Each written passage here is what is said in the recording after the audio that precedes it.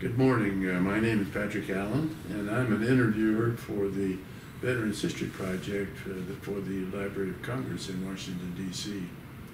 And the program in Cincinnati is conducted by Brian Powers, and he is located at the Cincinnati Hamilton County Public Library. And I usually forget to introduce my cameraman, who today is Jim O'Donnell, who is also a veteran and Navy person. We have the pleasure today of interviewing Donald Edward Muncy. Do you go by Donald or Don? Don. Don? Yeah. Don, thank you for doing this interview. Oh, I'm pleased to do it. Okay, yeah, right. And this will be as painless as possible. So, tell us, before we get into your military activities, why don't you talk to us about where you were born and when? Well, I was born up above the grocery store apartment in Huntington, West Virginia, in October the 27th, 1922. And what were your mother and father's names? My father's name was Carney Muncy, and my mother's name was Imogene, but she went by Jean Muncy. So your dad's name was Carney, C-A-R-N-I-E? C-A-R-M-I-E, Carmi. Carmi, Carmi, okay. yeah, Carmi. And your mother was, her nickname was Jean? Jean. What was her maiden name, do you remember? Imogene. Imogene? Last name was Hendershot. Hendershot? Yeah. Okay. Hendershot Lane, yeah. Where was your dad from? Where was he born? He was born in Appalachia in Wayne, West Virginia, back in the hills. Okay. Was he from a mining family? No, his father was a tobacco and corn farmer just outside of Wayne, West Virginia. And how about his mother? Did she work outside the home? No, she stayed, she was just a mother. She had 7 children, so she was busy. Yeah.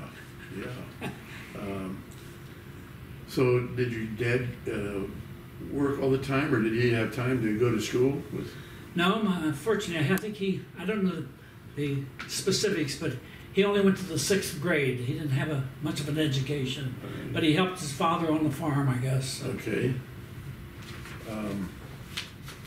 So your dad was one of 7?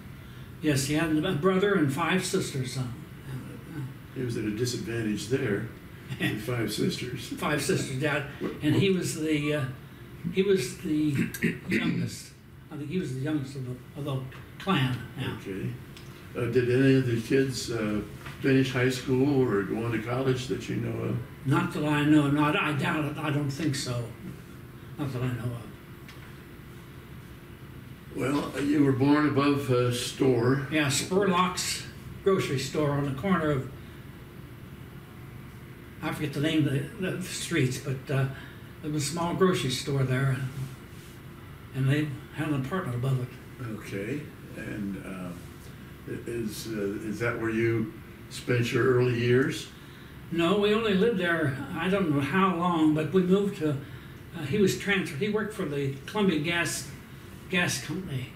Okay. And we moved to a small town about 15 miles, Barbersville, above Huntington, and he worked there for a while. And we moved to Burlington, to that town, and we lived there just several years, as far as I remember. But anyway, I was 5 years old when we finally decided to move to Springfield, Ohio. From So did your dad get transferred up here to Yeah, he was transferred up here, yes. And he still worked for Columbia Gas Company. My wife was born in West Virginia, and I've been in Huntington and Barboursville. I'm sorry? My wife's from West Virginia. Oh, really? And I know Huntington and Barboursville. Oh, great. Fairly well. I don't know either one too well now. It's been a long time. So, how many in the family moved here to Springfield? We were the only ones.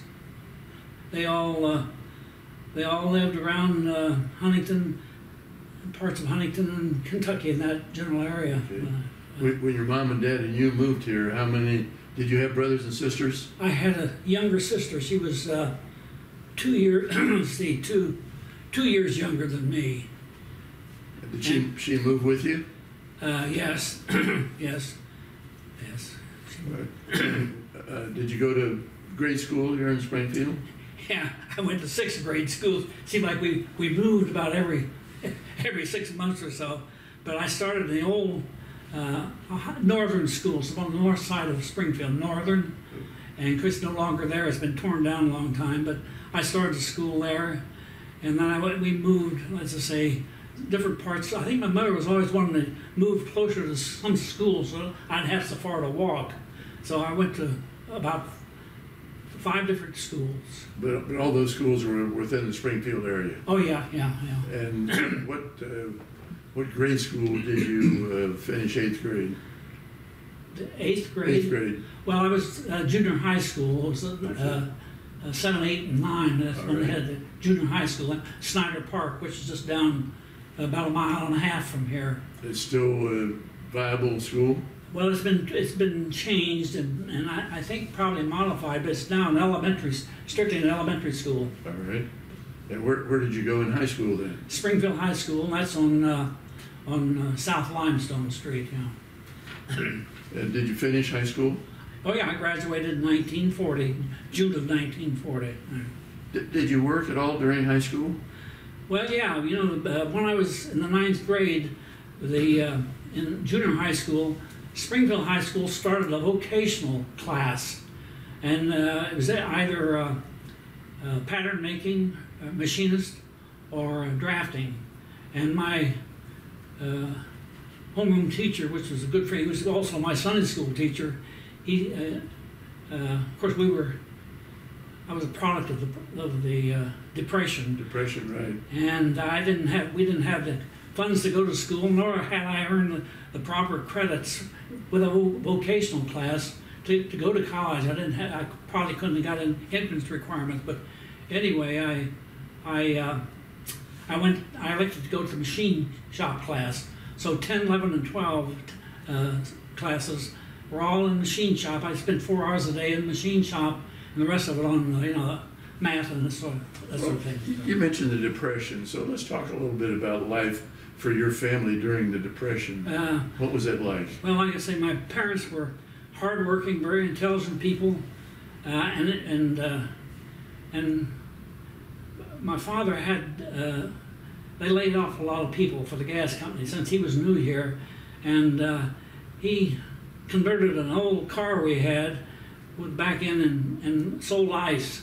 He used to get ice, and in fact I went on the routes with him several times, and he sold ice. He was the Iceman. And he was the Iceman, and my mother made candy and sold it on the weekends. Of course, she insisted that I get some kind of an education. I liked music, so I studied violin for about 7 years, and she paid, I think, pretty much for my lessons by selling it on the weekends. She made candy starting on Fridays and peddled it downtown on Saturdays. Okay. So, but we had our difficulties with depression. In fact, I went to the YMCA, and there was a club called McGilvery. I think he eventually became mayor of Springfield, McGilvery, and they had a club called the McGilvery Club for Underprivileged Kids. I got in that. Okay. That's where I learned to play ping pong and learned to swim and that sort of thing. But, so that was a recreation center, was it? Yes, it was on Fountain Avenue, just north of the downtown main intersection. But anyway, we kind of struggled through the Depression, I would say. But with this class I took in the senior year, we worked a year out in the industry and went to school a year. We alternated back and forth. Like a co-op program. Co-op type thing, that's right. Yeah. But that was the first time that they'd started. It was 1938. They started the co-op class. Good. Where were you living when you moved from place to place? Did you live in apartments? Apartments a couple times, but the rest of the time it was in usually double house, double vacancies. And back during the Depression, how did your house usually get heated? Did you have coal furnaces or? Yeah, we had. I don't think we had any gas furnace. I think all was coal furnaces. Coal furnaces or a stove, big pot-bellied stove. Okay. Burned coke. In fact, the last house I lived in before I went in the Navy, it was a kind of a big pot-belly stove with burnt coke. Used coke rather than coal. How about bathroom facilities? Did you have running water? Oh yeah, running water and bath. Yeah. Didn't have any outside privies? No, not in Springfield. No. Good. No. Now, So you graduated in 1940? yeah, June of 1940. Yeah. And did you enlist or were you drafted? No, I enlisted. I went. I worked when I graduated. I was automatically given a job. I worked at the National Supply Company, which eventually became why it changed hands a few times. But it was started originally by old Pat Shovelin. He's a well-known man here, and it was a diesel. It made diesel engines primarily and gas engines for oil fields. So they. Okay. So you worked there after high school? I worked there till. Yeah, I started right after I graduated, and I worked till December, and that's when I went and I served in the service. I enlisted in the service in 1940. So you were in the service when the Japanese bombed Pearl Harbor. Oh yes, I was. Yeah, Where were you? I'd had a year's service. Yeah. Where were you? I was in Navy Jacksonville. After I went in the service, I went to aviation machines mate school for 4 months. Where did you do that? In Navy Jacksonville. In fact, they just commissioned the air station at Navy Jacksonville in 40. Okay. And I went to school there for 4 months. And when I graduated in June, I guess, of 1941, I was assigned to a PBY squadron, the old P-boat squadron, Right. in Navy Jacks. And Okay. Well, let me go back and ask you, why did you pick the Navy rather than some other branch of service? I wish I could answer your question. I really don't know. Although I did have two good buddies that went into the Navy before me. Maybe they formed a path for me. I don't know. But anyway. Where did you go to sign up for the service? The post office downtown, and I went through a preliminary physical and all that sort of thing, and then we went to Cincinnati to actually sign. There was 34 of us showed up at Cincinnati. How did you get to Cincinnati? Bus, train? I think we took a bus. But there was 34 there, and only 16 of us were selected, because in those days they were a little.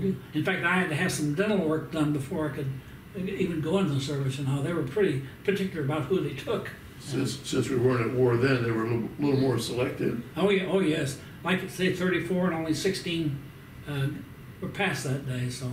How were your school grades? Did you have good school grades? Good, yeah, generally very good. Certain things I didn't care much about, unfortunately, about English. And that didn't set me on too much, but math and science and that sort of thing, I done quite well in, yeah. So from Cincinnati, you went where? We went overnight train to Great Lakes.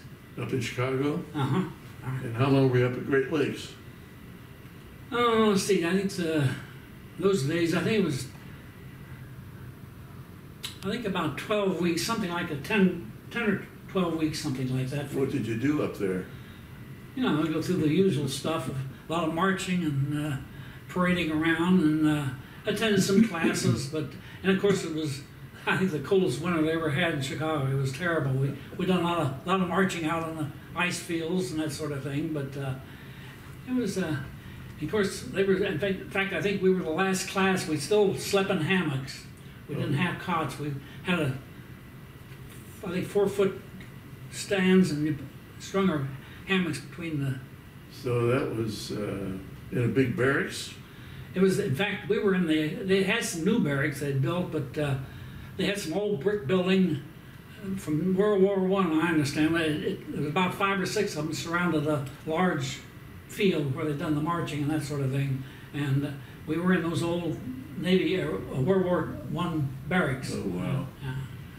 Colder than mackerel. When you were up there at Great Lakes, did you know what you were eventually going to be assigned to do in the Navy? I'm sorry. When you were up there at Great Lakes, at that time, did you know what you were going to be assigned to do in the Navy? No, not really, until we took some exams, I guess, of sorts, and from that information, like pretty much like you're asking me about my career, they found out that I had worked in a machine shop and school, and I guess that's the reason why I was selected. That's the only thing I know about that. So from Great Lakes, you went where? I went right to, after a little furlough, went to Navy Jacksonville, and as I say, they had just started Navy Jacks.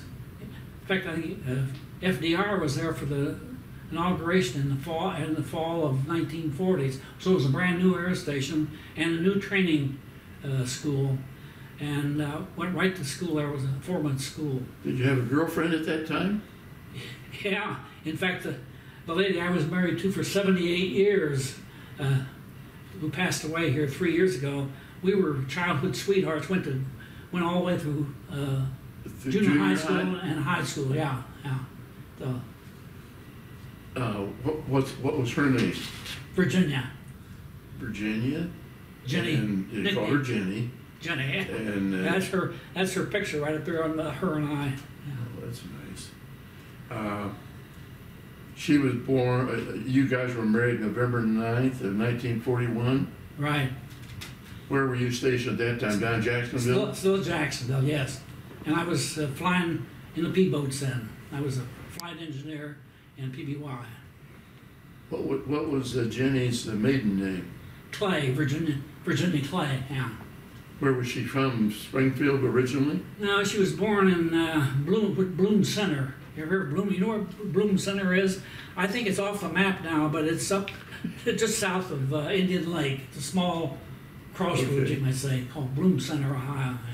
Well, how did she get to school in Springfield? Did her family move down? Her family moved, and she went. In fact, she went to Hayward, which is a junior high school out on the south side of town. She done her 7th grade, I think it was, and they moved back. They moved down on West North Street here, and she went to junior high school with me then in Snyder Park. That's where I met her. Yeah. What did her dad do? Do you know? He was principally a house painter. He was a painter. Okay. And she had a larger family. She had 4 sisters and a brother, so she was 5 in her family. So how did you get along with her parents? So-so. Okay. How'd Jenny get along with your parents? Oh, okay. We didn't get too much involved with parents as such. We were. So if Jenny was in the same grade as you graduated in 40. Yeah. Did she work after she graduated before you got married? Yeah, she went to work at Montgomery Ward. Used to be a store here, and they had a large store on right next to the YMCA, and she worked in the finance department. She was kind of a clerk in the finance department. Okay. Yeah. While you were in Jax, did she continue to work there at Montgomery Ward after you got married? Oh, no. She worked there until, you might say she eloped. She came to Jacksonville on an overnight bus trip. Oh, wow. And we were married in Jacksonville, a small town outside of Jacksonville, by the Justice of the Peace. But, a funny story, I'd rented a car to go pick her up at the bus station in Jacksonville. Is down on the wharf, kind of a cruddy part of town, really. And but that's where the Greyhound station was. And she was supposed to arrive at 8 o'clock in the morning, and I show up at 8, but she's standing on the corner with her bag. She got there early, I guess. I was scared from the fact that she'd actually arrived early and was all by herself there. But that's where I met her. Well, after you got married, did she come back to Springfield, or No, did you no. live together? Not right. She stayed with me until I was transferred from Navy Jacksonville. We were there. In the meantime, of course, I'll have to tell you how I got into traffic control, because that was at Navy Jacksonville. But I was flying, when the war, after the Japanese bombed Pearl Harbor, I was promoted, and I was the plane captain of a PBY. Of course, that was, no wheels, it's strictly a flying boat. Right. And we had lost men out of the water. But they took 3 of our airplanes, of our squadron. We were principally a training squadron, but they took 3 of our airplanes and assigned them with the Eastern Fleet, with the PBY squadron in Norfolk and one in the Canal Zone, and we teamed up with those and flew sub-patrol on the Atlantic. And that's what I was doing then. Okay, now, were you actually on the plane? I was flight engineer, yeah. Okay, Yeah. so you're not the pilot, but what are you doing as a flight engineer? What was your job on board? Well, basically, on while we were flying, you had you're familiar with an air, but it had what they call like a vane strut that sits below the wing and above the hull of the aircraft. Okay. And the flight engineer, there's a small strut there, and that's where the flight engineer sat. He had to go up about 4 steps of the ladder, and you controlled the wingtip floats, the carburetor settings, and you had to keep a record of all the instruments while you were flying, oil pressure and all that sort of thing. So it's strictly an assist to the pilot in operating the aircraft. And you learned how to do that at JAX?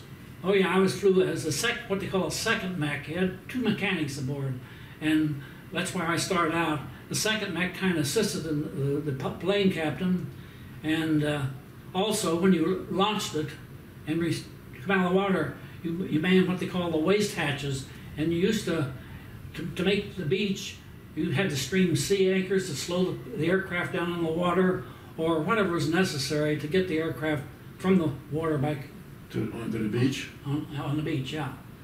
So that was the second mech, but I'd done that for quite a long time, for almost a year. How many crewmen were there on the PBY? Well, in training, you didn't need a navigator just to do local flying, but they had a pilot, co-pilot, a flight engineer, and a radioman, and the 2 mechanics. And if we had gunnery then, obviously we had some extra from the waist hatches. We had 30 caliber radios when we had gunnery practice. So it depended on what the mission was, but generally it was just landings and takeoffs at various parts of the St. Johns River, which is quite a long river. Right. I've got relatives that live just south of Jacksonville, so I get down there once in a while. Oh, really? Yeah. But, now, were those side guns, those 30 caliber machine guns? Yes. Were they manually operated, or were they? Yeah, they were they had kind of a track, and it rotated on a track out of the waist hatches in the back. Okay. For gunnery, but now also in actual combat, like in the Pacific, you had a tunnel hatch. They had a gun at the tunnel hatch, and I think some of them had it off of the rotating bow. The bow they had a 30 caliber. Okay, but you're on the Atlantic side. Yes. And after Pearl Harbor, did they activate you to do submarine? Yes. We searches. We flew, helped the 2 squadrons, the one in Norfolk and the one in the Canal Zone. We had an assignment from about Brunswick, Georgia, which is in the southern part of Georgia, Right. down to Great Exuma, which is almost the southernmost island in the Bahamas, called Great Exuma. All right. How far offshore were you flying for your sub-search? Well, it kind of depended, but I would say generally maybe 30, 40, 50 miles, probably would be max, but a lot of times we were fairly close to the shoreline, and that's quite a long flight from Brunswick to Great Exuma, but it kind of varied, but I'd say generally most of the time it was 15 to 20 miles offshore. So what was the general feeling there at JAX when you learned that Pearl Harbor had been attacked? Well, I was in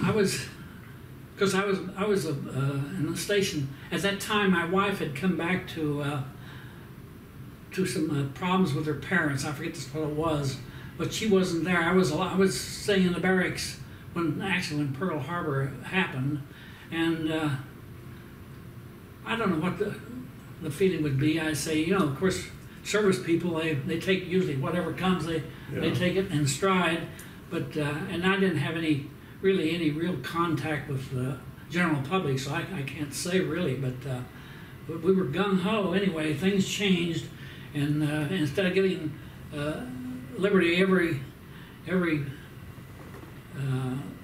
or 3 times a week, you know, they went into what they call a port starboard. You get maybe go into town once in a while, but not after that. Pardon me? Not after that. No. So things tightened up a good bit, but that's when I say they kept the training going, but that's when we activated the 3-plane patrol squadron. And then Germany declared war on us after Japan. Yeah. And were your duties intensified when Germany?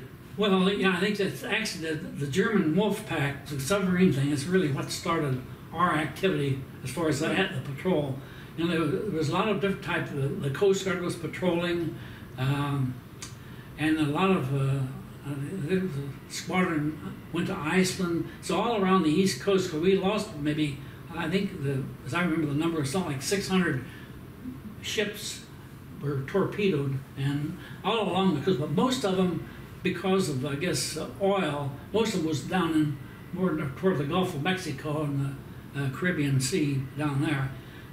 But there was some sinkings all along the East Coast. Yeah, I've heard that the subs got real close and up northeast towards Boston and New York. They didn't turn the lights out, and the subs could see the outlines of the ships from the background lighting. That's very true, and that was one of the things there was a lot of complaints about all along the East Coast. People weren't turning their lights out, the cities weren't turning their lights out, and that occurred all along the East Coast, really. So. During your patrols, did you ever see any German submarines? Never saw any. Saw a couple, like I say, burning hulks that had been torpedoed, and we made a couple runs on suspect targets, but the activity where we were at was not all that intensive. Like I say, most of it seemed to be more south, down towards the Caribbean, and even up north, up in the northeast part of the country. But when you were spotting for German subs, did you have any kind of electronic equipment, or was it all eyesight? Yeah, there was no radar then, and it was strictly all eyesight. I'd say eyesight would be principally.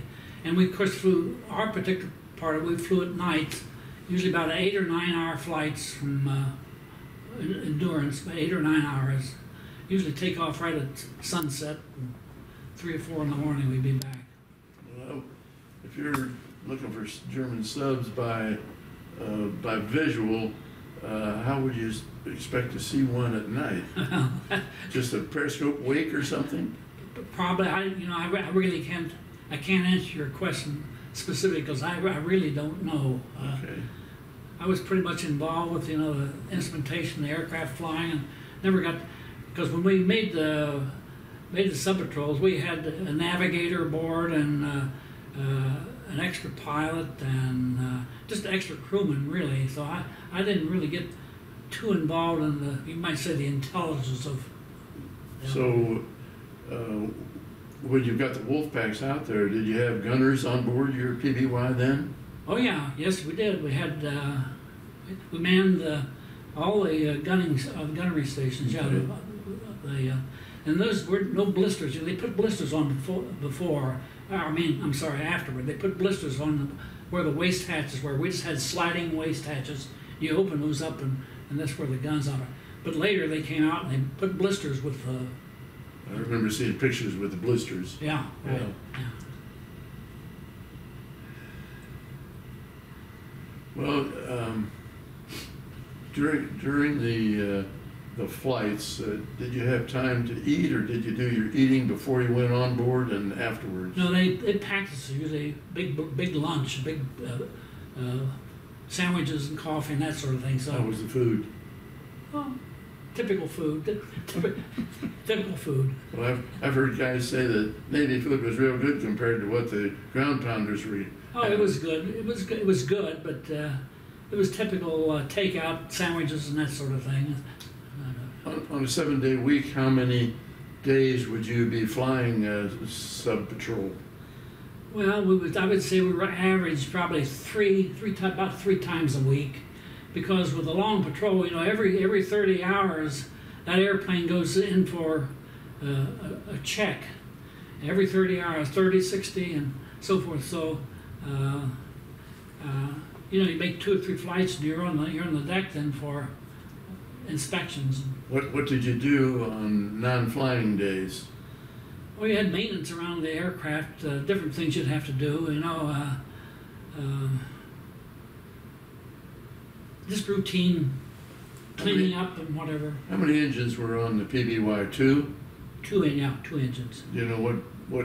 1830-64 is Pratt Whitney, a good air. Pratt Whitney? Pratt Whitney, yeah, 14-cylinder, 1830-64. They didn't have much. They had about 950 horsepower, I think, each.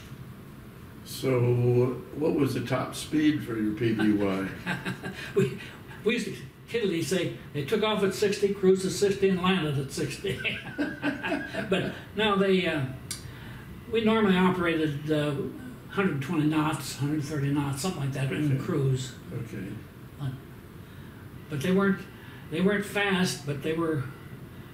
They brought you home all the time. A good airplane, very rugged.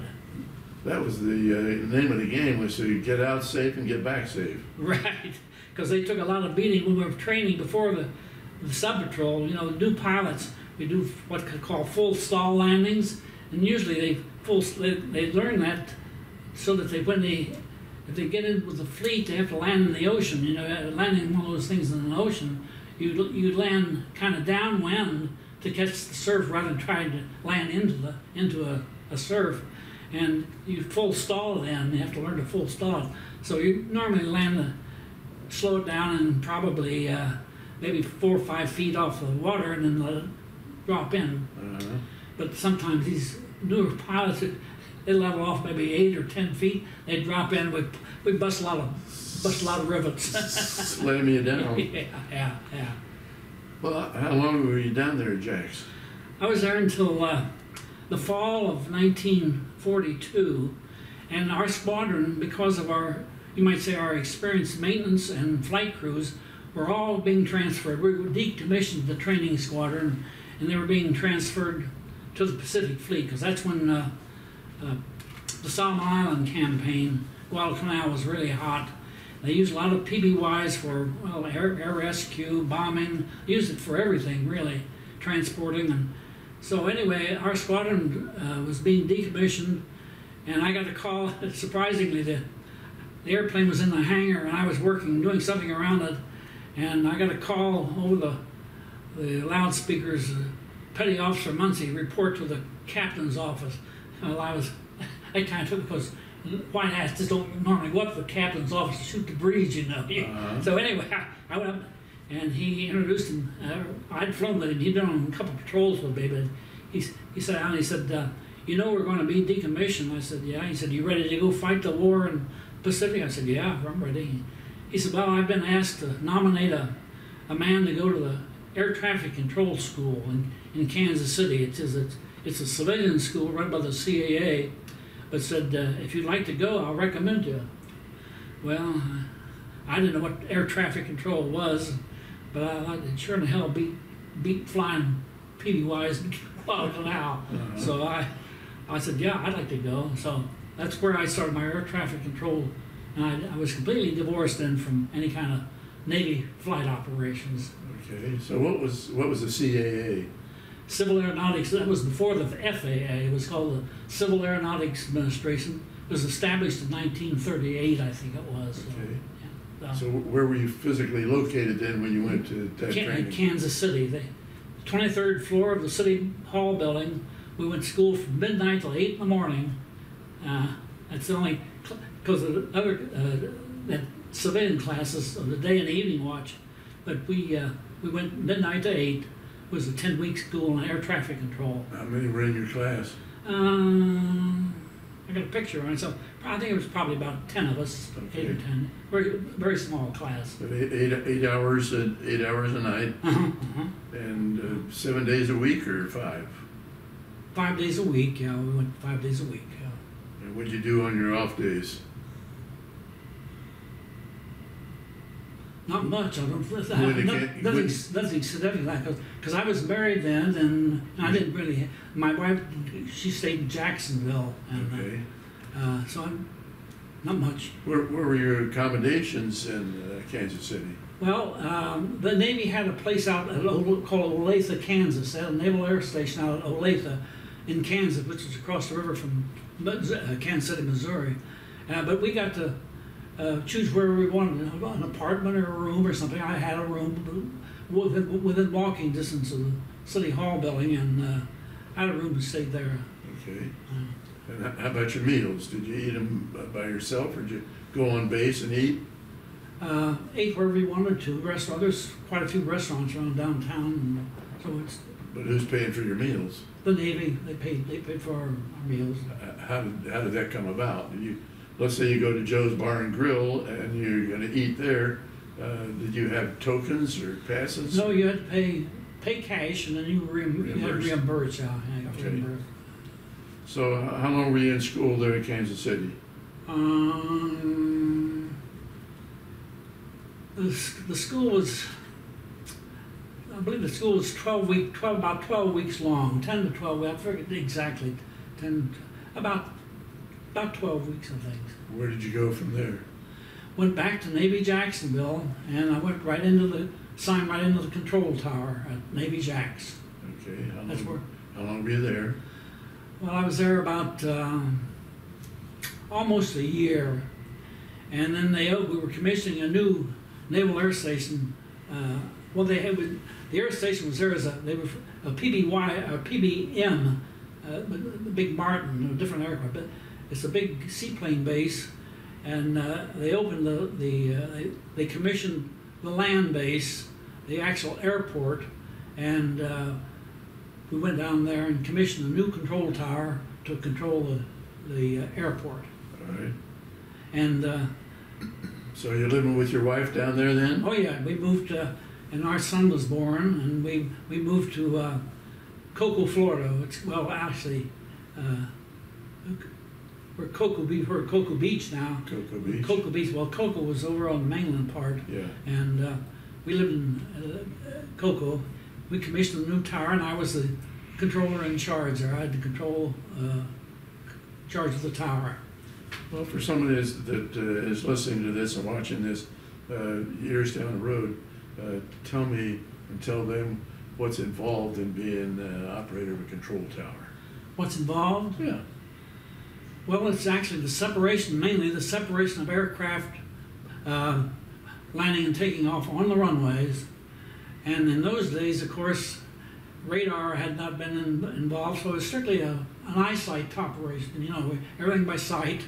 And in bad weather, of course, you had procedures to take care of instrument flying, but principally it was all, you might say, the biggest share was all visual flying and visual control of the actual landings and takeoffs of the aircraft.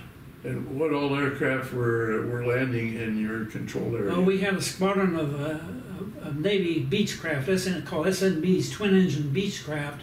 You've probably seen them around there, a few around left, but it was a navigation school. They taught navigators there. We had F4Fs and F6Fs from, the Navy had a lot of air stations up and down the east coast of Florida, but we had at Melbourne, which is very close to Cocoa, Naval Air Station at Banana River.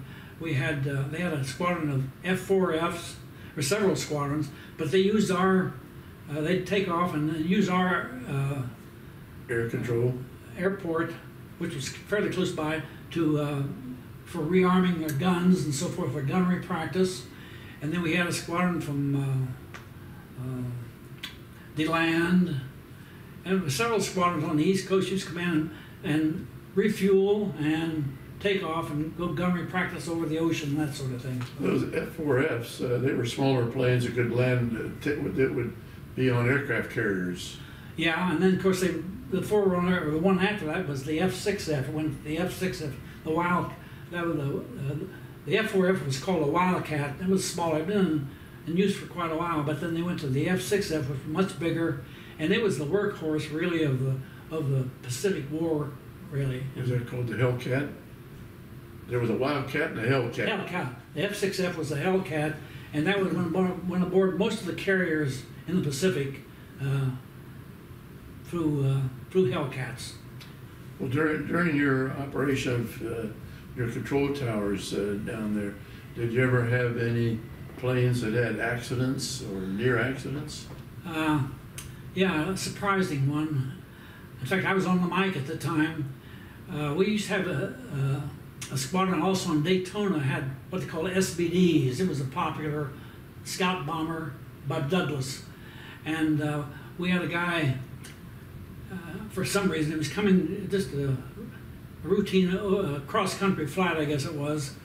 And he was on final approach about 3 miles out, just a normal approach, or 2 miles out, a normal approach. He was landing, I can remember this very distinctly, he was landing east and suddenly just nosed off and went into the water. I never did get the guy's name, but he was from the Pacific Fleet. He was an ace, but he was an instructor pilot, and he nosed in and surprising. That's the only real close accident I can remember that happened. Did anybody ever find out what caused him to do that? I don't recall really. Okay. I don't know. But he had been an ace. He was an ace, yes. He'd done a big tour in the Pacific, and he was a flight instructor for the squadron in Daytona. Oh, that's a shame. Get through all the battles and then get killed like that. Yeah. Did PB Wise go out to try to rescue him, or was he too close for that? Of course, we had a crashed boat squadron right down below the tower, and they went out there, but they recovered them. But I don't think they ever found out exactly what caused the flight to quit or what. I really don't know. Well, I'm looking at your bio that you gave me, and initials before various stations is NAS. Is that Naval Air Station? Naval Air Station, yeah. So you were at Jacksonville. You were at Banana River, right? Florida. You were at Jan Rogers. No, John. That actually NAS John Rogers is now the Honolulu International Airport. But during the war, the Navy took that over. In fact, I don't know the history whether they'd used that as a civilian airport before or not. I don't know. But Hickam is there. Hickam Air Force Base. It's all kind of right together. And but I was transferred after in 1945, early spring. I was transferred to the Naval Air Station at in Hawaii. In Hawaii, Honolulu. But I went into not a traffic control. I went into as a dispatcher with the Naval Air Transport Service, NATS, NATS. They ran. It was like the Air Command and the Army Air Corps before they call it the Air Force. It was called the Army Air Corps, and I went as a dispatcher with the Naval Air Transport Service, and we dispatched aircraft all over the Pacific. So what kind of aircraft were you dispatching? Oh, R4Ds, R5Ds, which is like a C-54. So these are supply train planes or troop planes? Mostly all transport, Naval Air Transport. They transport cargo, passengers, that sort of thing, you know. What were your hours at that station? It was a rotating type of thing. All 24 hours a day, you had to shift work between, day watch, evening watch, mid watch. Pretty much like traffic control. And what did you do? Pardon me? What did you do? What shift? Rotated. We worked maybe a week of days, then a week of afternoons, and a week of mids. Hard to get used to doing that, wasn't it? Pardon me? Wasn't it hard to get used to doing that, different shifts and trying to sleep? No, I worked shift worked all my life practically in traffic control. You don't work when you work. You rotate all the time. Okay. Even today, they rotate 24 hours a day, All right. 8-hour shifts. So. Then you were at Kisarazu. Yeah, I was there at Honolulu almost a year, and after the signing of the peace treaty, of course, that's when the occupation started of Japan, and we opened up a naval flight, Tokyo Flight Service Center, and I was transferred to Kisarazu it was still a naval air transport service, but a flight control center and we dispatched aircraft Guam, Wake, Honolulu, all wherever the Navy was, the Naval Transport Service was there, and we done the dispatching of all those aircraft. And Kisarazu was spelled Kisarazu. And then we went to Haneda. I'm sorry, we went to Atsugi, and that's the naval base. It's still there in existence, Naval Air Station at Atsugi. It's about 15 miles west of Tokyo, and it's a naval air station yet today. In fact, it's near Yokosuka. It's the headquarters, pretty much, of naval activities in Japan. And spelling of Atsugi was A-T-S-U-G-I. Atsugi, yes. Now, where were you when you found out that the atom bomb had been dropped? Let's see, that's in 45. 45. You had been in Hawaii, weren't you? I have to collect my thoughts here just where I was at in August of 45.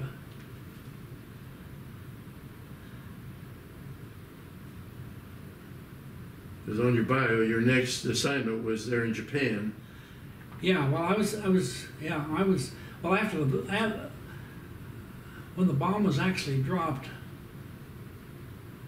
I was actually in Honolulu then. Okay. Yeah, I was in Honolulu.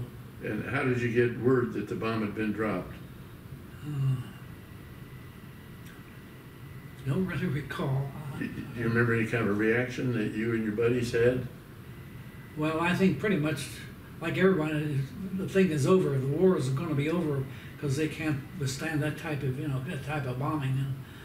But my recollection of that particular area not too sharp. It took 2 bombings before the Japanese decided they were going to, or at least the emperor decided he was going to. The emperor decided that, yes, right. How soon after that were you sent over to Japan? Well, that like I said, that was in 45. That was in July and August, and I went to Japan in November. Okay. When you were in Japan, did you see any effects of the bombings of Tokyo? Oh, yeah, decidedly. The firebombing of let's see, it was in March, I believe. The famous part of the bombing was in March of that year, and it was some 300 B-52s wiped out 10 square miles of Tokyo? a place called Funabashi. It's right next to Tokyo. They kind of one and the same. But I drove by there many, many times, and it was flat except for a few chimneys sticking up. Yes. So I saw that definitely. Tokyo itself was pretty much, they didn't do an awful lot of bombing in Tokyo proper, around the castle and that sort of thing. Was there, where they did drop the bombs, was that civilian area or was that manufacturing area?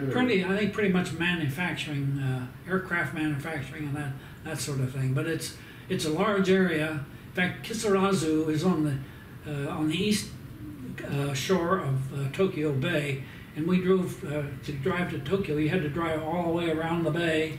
You passed through Chiba and Funabashi on the way to Tokyo. So I was by there many times. How about Nagasaki? Were the Never got down to that area Okay. as such, no, none of the A-bomb. did you have any interaction with any of the Japanese citizenry? With the Japanese. Japanese people, the Oh, citizens? yes, definitely. In fact, I got a little memento over here. A gentleman named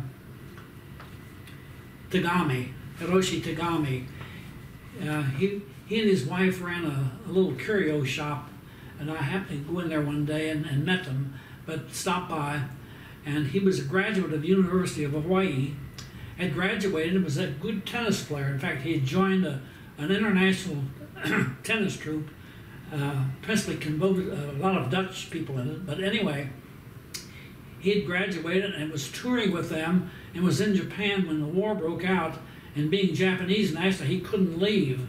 And he for some reason, the physical part, he couldn't get in the service, but he went into the intelligence type of thing, and he was, and he spoke excellent English. But anyway, I met him and his wife, and got to be quite friendly with them, and went to their home, so I was invited several times to their home, so I interacted with that particular family quite a bit. And So, what was their reaction to the atom bomb, if any? well, he was pro-English American, that's for sure, because I guess having studied in Hawaii for 4 years or so, and but he told me about the Funabashi bombing. Funabashi was probably, by direct air, is probably maybe 10 miles. He said, I sat out in my yard in the evening at 9 or 10 o'clock dark, and I could read my book or read a paper with the light that was From the flames? generated from that bombing. Yeah. Yeah. How was his food? When you would go to his house to eat, how was his food? Typical Japanese food, you know, is Did you get to like it at all? yeah, oh, some of it was very good. Oh, yes. Anyway, my wife, later, well, probably later we'll talk about, my wife also was over there, and later, in later years, and we went out, we liked the Japanese food, yeah. Good. When you were in Honolulu, was your wife with you there? No. Okay. When you went to Japan, did she come over there? This is much later, many years later, yes. But Yes. when you were stationed in Japan? No, she I wasn't? was in the military. She was never there, no. Well, how long was it between the times you saw your wife? Well, I was gone. A couple of years, or did you have leave in the meantime? No, I was trying to just think exactly when I left. Banana River it was about a year and a half, almost 2 years really. And she stayed in Springfield. She came back to Springfield with my son, and she lived in Springfield with my parents actually. Okay. So when you left Atsugi, where did you go? We went over to Haneda, which is now the Tokyo International Airport at Haneda. It's very close to downtown, and the Army Air Corps, the Air Command, and NATS moved into Haneda, and I was there just a short time before I was discharged. We moved there, I think, in July of 1946, and I was there until about October, so I was only in Haneda, but we still was the Naval Air Transport Service, and we had just changed airports really. But like I say, today it's now the Tokyo International Haneda. Then I see you went to NAB, is that Naval Air Base? NAB, ADAK, is that in Alabama? That's much later. That's much later. When I left Japan, I was discharged from the Navy then. Okay. At Treasure Island in San Francisco. How did you get from Japan back to the States? Plane or boat? We flew back. Commercial or military? Military. Flew back. Where did you land? At California or Washington? Oh, California. I'm trying to think of the name of the big air base at close to San Francisco there, Okay. between San Francisco and Sacramento.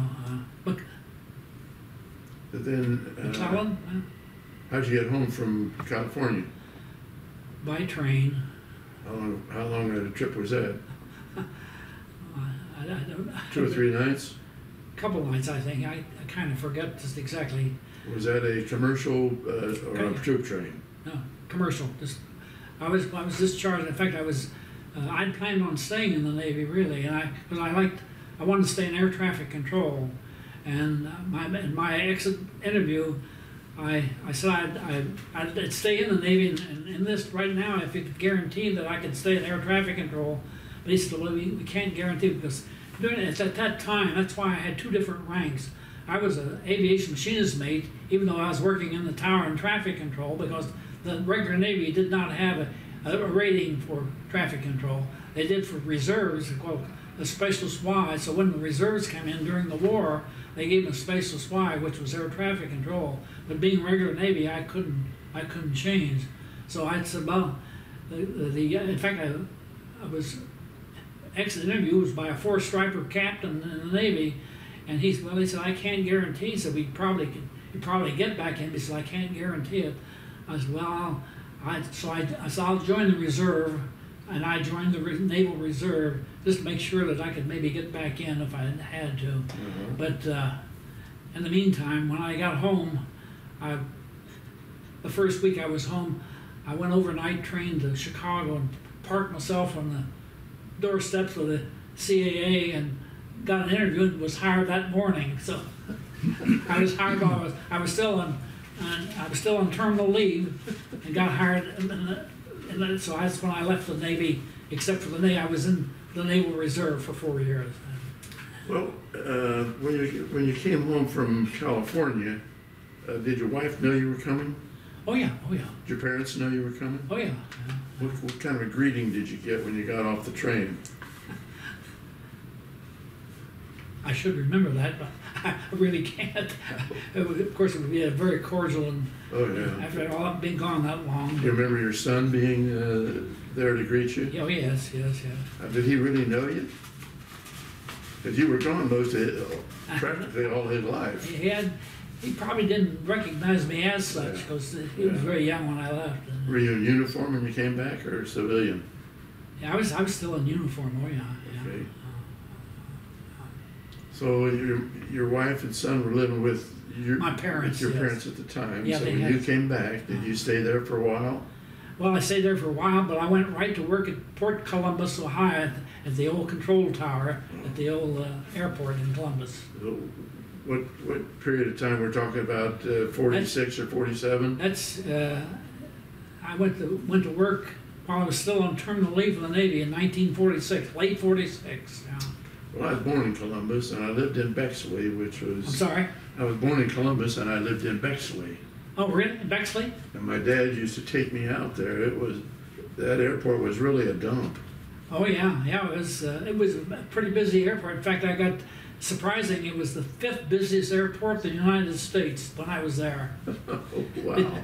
Like they had 50-some flights a day. Well, I love prop planes, and my dad used to take me out there, and I'd watch planes. TWA and American, particularly. Take off and land. And where did you live when you were working at Port Columbus? Well, I still lived in Springfield, and I had an aunt that lived out on Hilltop on the west side, and I stayed with her 2 nights a week, and then the other time I commuted back and forth. I interviewed a World War II veteran, his wife. I don't know if you remember, there was an Army General Depot in the east side of Columbus. No.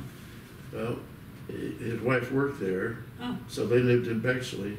Oh, yeah. And I asked him where he lived, what street he lived on. He said he lived on Remington Road, which is the same street I lived on when I was a kid. How about that? Yeah, that's why I asked you where you lived in Columbus. Yeah. But I had an aunt that lived out on the hilltop. Yeah. So you go up to the CAA and you get hired immediately, and you're sent down to Port Columbus. Right.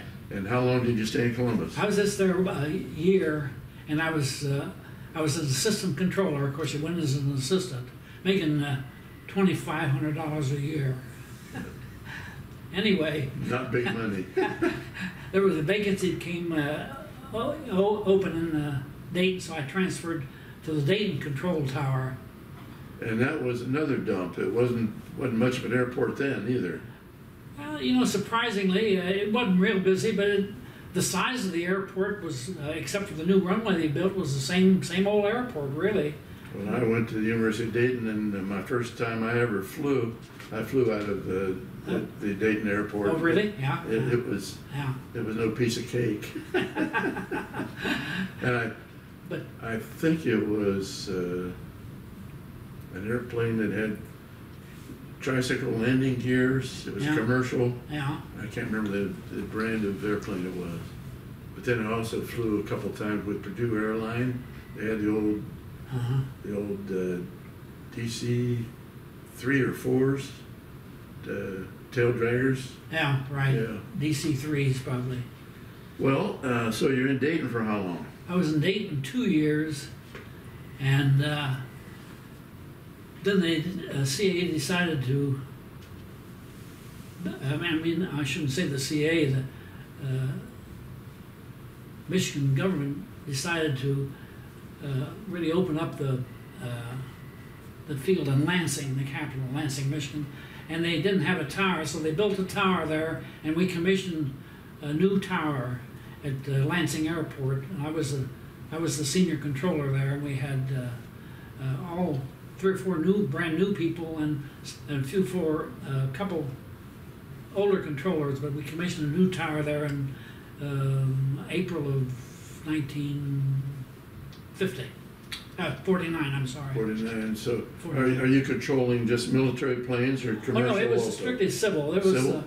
Capital Airlines, the old Capital Airlines, which is now defunct, operated through there. And there was a small airline called Nationwide Airline. I think they only had 2 or 3 airplanes, but they used to run between Detroit City and the iron mines up in upper Michigan. Yeah, Iron City and Iron Mountain, I think it is one.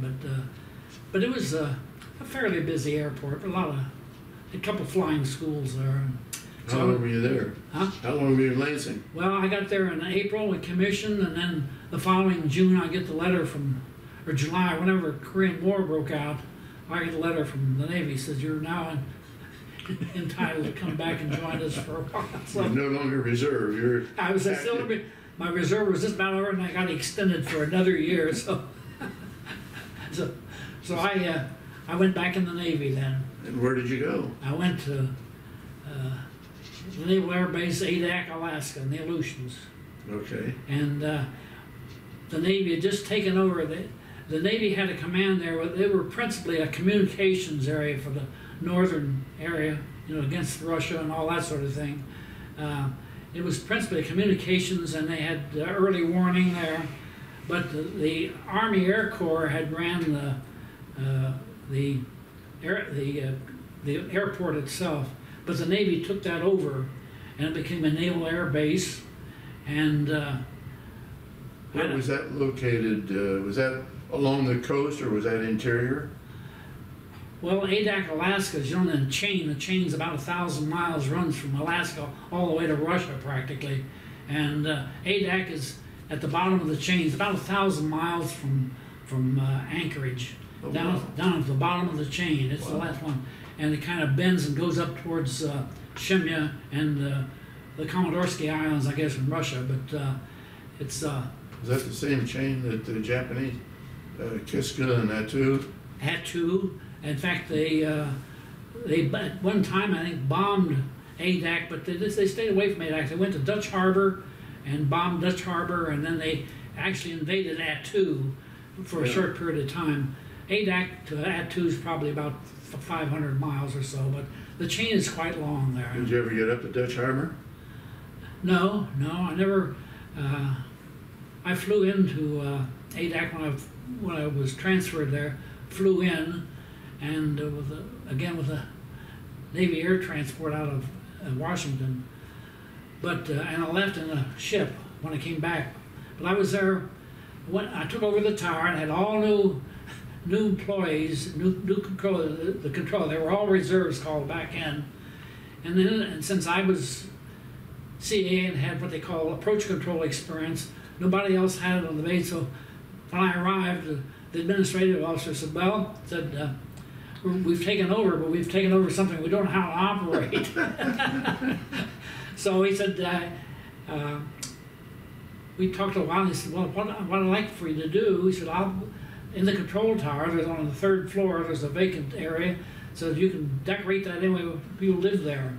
So I lived in the control tower for a year, solitary, by myself, except for the controllers. And I stayed in that, and I ate my meals with the next door was the crash crew, they used to bring the food down to the crash crew, and I ate with the crash crew. Well, did you have to do additional training of these newbies? I'm glad you asked, because I had about a month training. Of course, they worked in towers, but they had no approach control experience, instrument traffic, because of the terrific weather that Adak enjoys. We had a lot of instrument weather, and we had a Reeves Airline, a guy named Bob Reeves started years ago. A Reeves Airline used to come in 2 or 3 times a week, and he flew the chain. In fact, when he first started out, he flew the chain in an old Stinson, gull-wing Stinson. He flew that Adak, and that's the world's worst weather along the oceans. But he graduated and had DC-3, and later they went. Well, they're still. I think they're still working there. I'm not sure, but anyway, we had not too much traffic, but it was. The weather was terrible all the time. Did you have any mishaps while you were up there at Adak? No, not weather-wise or otherwise? No, not really. Nothing that stands out in my mind. No, nothing unusual, except the weather. I remember the weather. How bad would the snow be when you were up there? Snow? Not surprisingly, not much snow. You know, the weather in Adak varied between, I say the lowest I ever saw it was 18 degrees. And in the summertime, we get up to 50 maybe on occasion in the sun. But a lot of fog, and snowfall was not real heavy as far as depth or anything. We'd maybe get 4 or 5 inches or so, but it would kind of disappear. Do you have high winds? Average wind speed in Adak is something like 20 knots. And the tower that I lived in was an old tower from, I don't know when it was built, but it was anchored by 4 1-inch cable on each side of it. It was a 4-story structure. We had 4 1-inch cables tying it down on each side, and it's still kind of weak. It was like being aboard ship, really. And it blew all the time. Yeah. And of course, they have what they call willy walls. You'd be walking into it, and all of a sudden you go this way and it blows this way. They're called willy walls. They're very unusual type of weather conditions. Huh. So anyway, I really remember my year in Adak. So how did your little private room, how was that heated? We had a boiler room down at the base of it. It was hot water. So you had steam heat? Yeah, it's steam heat, like steam or hot water, but it was. Had a radiator in the room? Right, that radiator, yeah.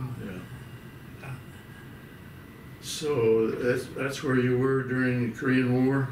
That's where I was on the Korean War, and I was there just a little over a year, and I guess they determined they didn't need reserve anymore, so I left, and I was out of the Navy. I was clear of the Navy. But so did you have anything to do with the Korean War operations, communication-wise, or anything? You know, the Great Circle route. When you fly an airplane, you don't fly.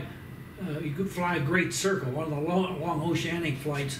So we were on the Great Circle route between both Anchorage and Korea, Japan, and the West Coast, all the West Coast traffic. So that was along the Great Circle.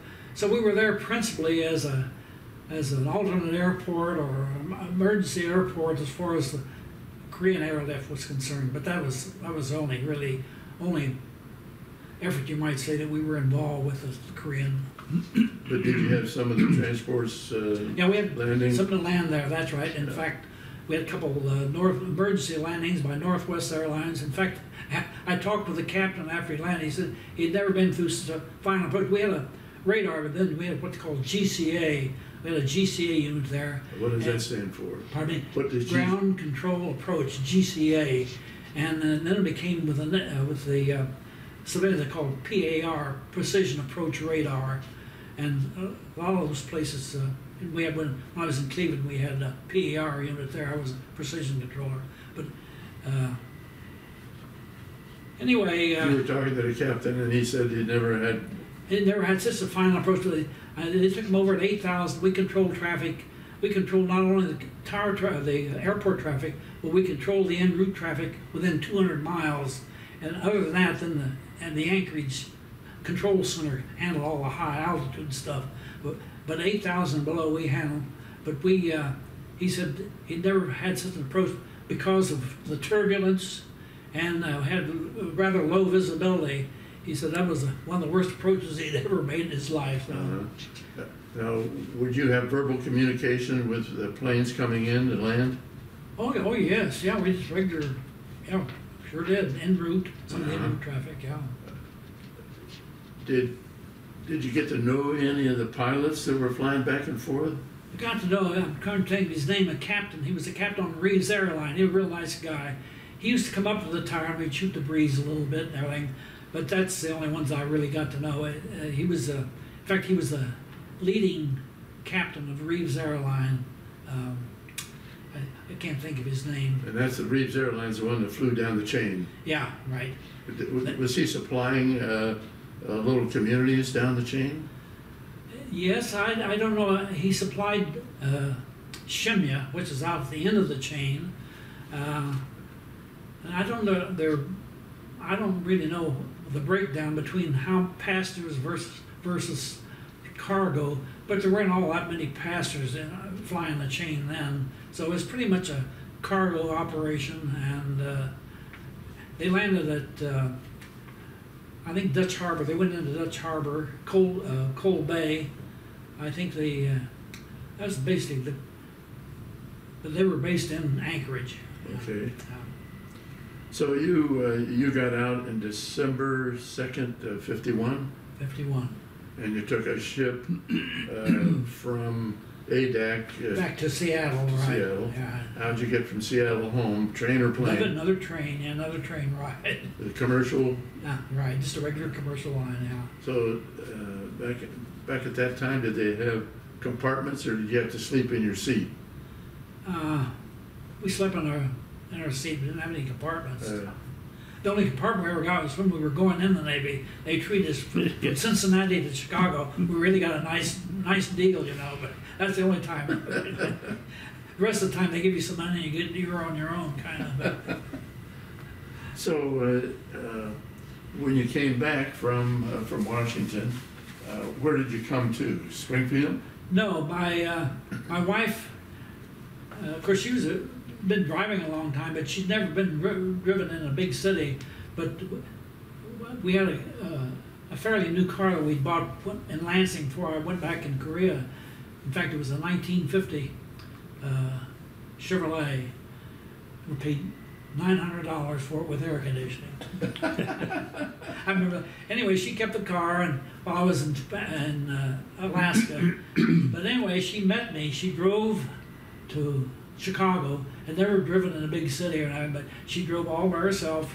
She met me in Chicago, and of course I had to check in with our regional office was in Chicago then. I had to check back in there and take a few tests and get ready to go back to work. But I'd been in traffic control a while, but I'd seen, and radar was very new then. In fact, I have to back up a little bit. When I was in Banana River, we had a project called Project Baker, and it was secret. It had their own little building, and everybody stayed away from it. But they were perfecting ground control, GC precision approaches, and they never even told me what they were doing. Except we did have to sometimes close a runway and they make approaches, but they were developing GCA, precision approach radar then. And when did you find out what they were doing in that building? not while I was there. When I got to Japan, they perfected, and we had a GCA unit at Kisarazu. So anyway, so you meet your wife in Chicago. I met my wife in Chicago, and we had to go, of course, to live it up a little bit. We went to college in for dinner and bands and all that sort of thing. And I decided that radar was a coming thing for traffic control, even though we just used it for precision approaches. And I didn't want to go back to Lansing. We liked Lansing, but it wasn't too busy. And there was an opening in Cleveland. And at that time, Cleveland had Cleveland Tower was one of the only 3 or 4 airports in the country that had radar, and they had precision radar. And I said, well, that's what I want. So I took a voluntary downgrade from my original grade that I had with the government before I left. I took a downgrade to get back into Cleveland. So I took a downgrade to get back, and I came back to Cleveland and was there about 8 years.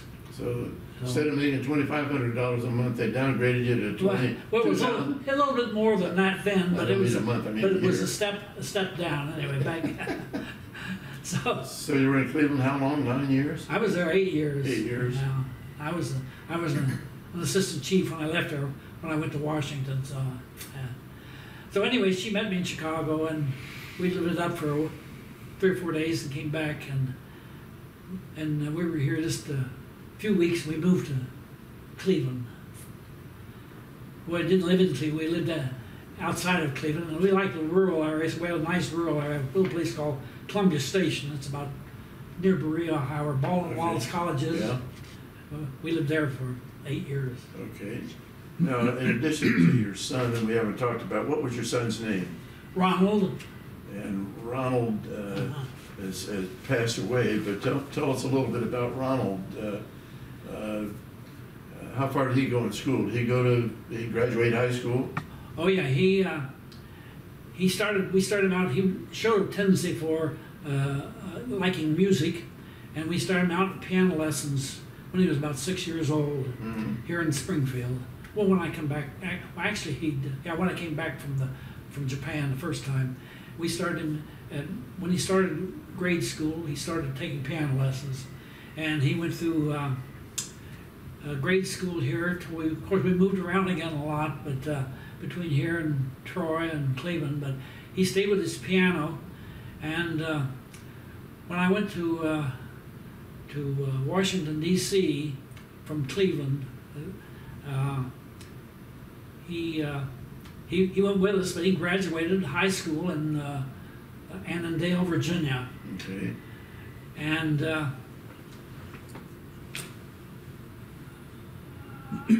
I was, of course, I was in headquarters of Washington for a couple of years. And that's where we lived in Annandale, Virginia. But did he go on to college? Then he went on to college. Yes, he went to Baldwin Wallace he'd been studying privately with a professor at Baldwin Wallace, and a guy named Walter Hassenmüller, great German pianist, and he'd studied privately. But then when he graduated, we transferred to Hawaii then. That was 1965. So you go from Washington, D.C. over to Hawaii. Hawaii, yes. Where in Hawaii? Big Island or where? In Honolulu. Our regional office was in downtown Honolulu. And when you say regional office of who? With the Civil Aeronautics Administration. CAA. Well, FAA, went FAA then, yeah. Had gone, they changed from CAA to FAA in 1958, so it was the FAA, Federal Aviation Administration. And we had a regional office. It was the Asia-Pacific region. So did he move with you? Did he move with you to Oahu? Well, he moved with us, but he wanted to come back to go to school, so he came back and went to Baldwin Wallace. And he was at Baldwin Wallace for a year, and they had a big November snowstorm, about 15 inches of snow, and he suddenly wanted to come back to Hawaii. So we arranged that. He came back to and enlisted in the enrolled in the University of Hawaii and studied there for 3. So he graduated with a Bachelor of Piano and Organ Music. And then what did he do work-wise? Pardon me? What did he do work-wise? He went to work at Punahou Preparatory. It's a high school. Was built originally for by the I won't what the term is, but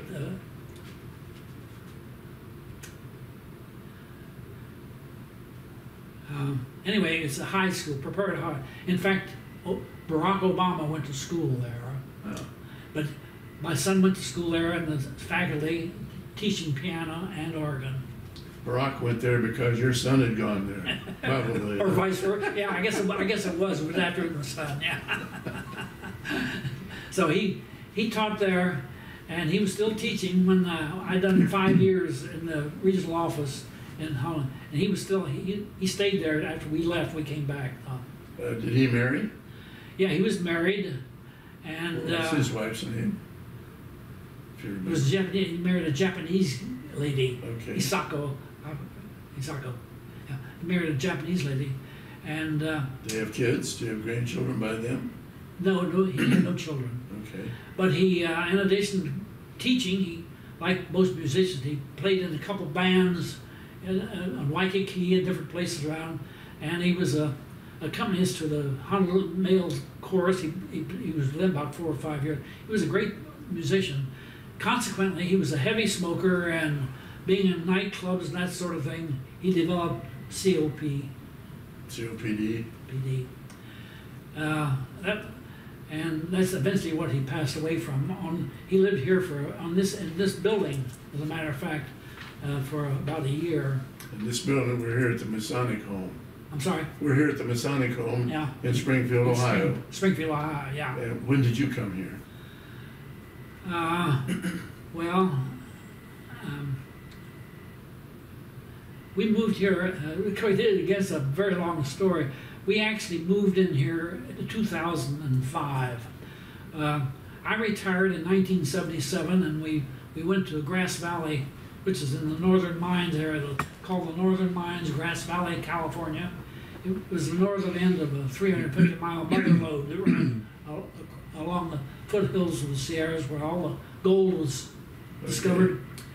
Anyway, we lived there for a while, and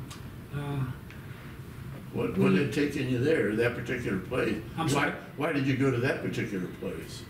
Well, we had when I was working in the Bay Area, to get away from the telephone calls and the noise and everything, we built a mountain home up near Yosemite. And on the weekends, my wife and I took off and with my daughter and we'd spend the weekends there to get away from. I had no telephone, didn't have to talk with anyone. We just played golf. But anyway, we built another.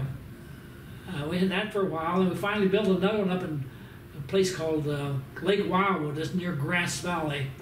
And we built a second home, and we used that on some weekends. And we finally, when I retired, we moved there permanently. So we lived there permanently 13 years in the Grass Valley area after I retired.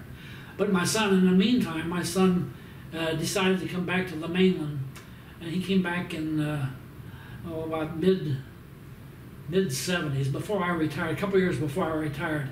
He came back from Hawaii, and he worked in a music store in a little town just outside of Sacramento, and also taught. He had a little studio, and he taught there. So he was there for several years, and he eventually moved up to probably escaped my recollection of the name of the town, but anyway, he lived up there for a while, and his wife passed away, and in the meantime, we decided to come back to Springfield after being gone 59 years. We decided to come back to Springfield because my mother was a a resident here for about 8 years. Okay. And I'd been gone so much, we wanted to spend a little time with her, so my wife and I decided we'd just come back to Springfield too. So we both came back to Springfield. And that was about when? 1999. 99. Your mom was still living. Yeah, How about your dad? Did he pass away? he passed away in 82, yeah. Okay. But he was never a resident here, but he used to volunteer to push the ladies to the beauty shop. He'd done volunteer work here. But my mother actually moved here in about 1992, so he was here about 8 years before she passed away. So you visited her here, and you saw what a nice place this was. Oh yeah. And you and your wife decided to move here. We decided to move back. Well, we actually moved back. We didn't live here. We moved back in the private sector. We lived out on the north side of Springfield in a condo for we were there about 6 years before we decided to come onto the campus, because my wife was she'd been diagnosed with mild cognitive impairment, Okay. and she started a forerunner of Alzheimer's. So we decided, and she'd had a couple of bad falls, and we decided to move out here. So we moved out on the campus 2005. So I've been here 17 years. Good. Good. Long time. You have a nice little apartment here. Oh yeah, well we had a beautiful apartment up on the 4th floor. It was a 2-bedroom and had a nice balcony out over it was like I was working in the tower. I could overlook the whole thing. You can direct all the pedestrian traffic. But then we lived there for about 3 years till she started getting real bad, and then she passed away. 6 weeks before she passed away, we moved out of the apartment, moved her down into the Alzheimer's unit, and she passed away 6 years later. 6 6 years? weeks. I'm sorry, 6 weeks later. But I decided I didn't need that big apartment, so I moved down here then. So I've been in here about 3 years. When did your wife die? What was her date of death? What? What was your wife's date of death? When did she die? What day? September the 7th of 2019? Yeah, 3 years, just a little over 3 years ago. And when did your son Ronald die? He passed away in 2016. Okay. So just 3 years before my wife. Yeah.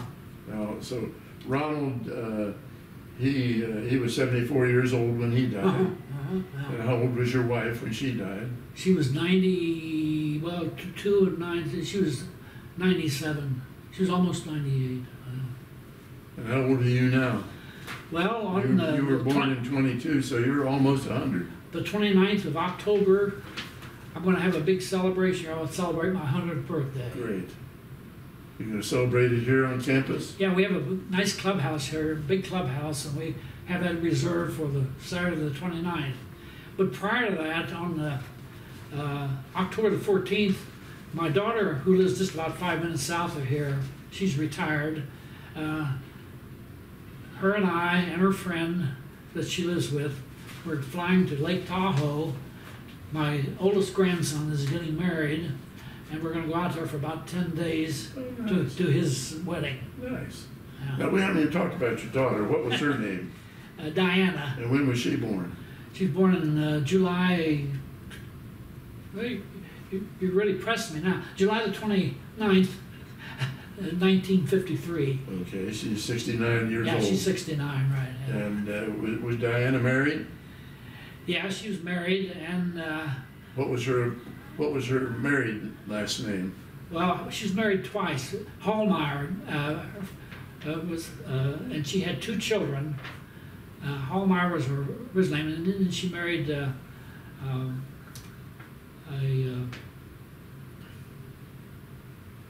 Glasgow. Last name is Glasgow. Her name is now Diana Glasgow. She married a Glasgow. Glascow? Like in Scotland, yeah, Glasgow. And Hallmeyer, how do you spell that? H? Like Hall, H-A-L-L-M-E-Y-E-R. M-E-Y-E-R, okay. Hallmeyer, yeah. And but now, and Has she worked? Has she worked during her life? Oh yeah, she worked all the time. What kind of jobs did she have? oh, I don't know, many. She went to college, and she was a dental assistant Where'd she go to college? at Diablo. I think it's called Diablo Valley College in California. Diablo Valley College in California, and But you said she lives near here? she moved. Yeah, she moved from. She and her husband moved to Texas for a while, and then she finally moved back here, and she lives on just 5 minutes south of here on On Route 68? no on Turnpike. The Oh, Route 70? no, I'm sorry. 40? I'm sorry. It's a road that goes between 68 and 675. Goes towards Fairborn, okay. Fairfield Pike. It's called Okay. Fairfield Pike. I came It's past that. just south of here. I about came 5 past that when I came to see you. Yeah, so. right. There you go. So anyway, my